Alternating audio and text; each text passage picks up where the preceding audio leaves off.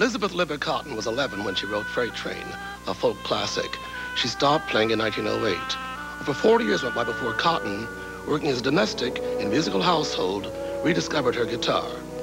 When folk music hit the scene in the 60s, she began performing. She was over 65.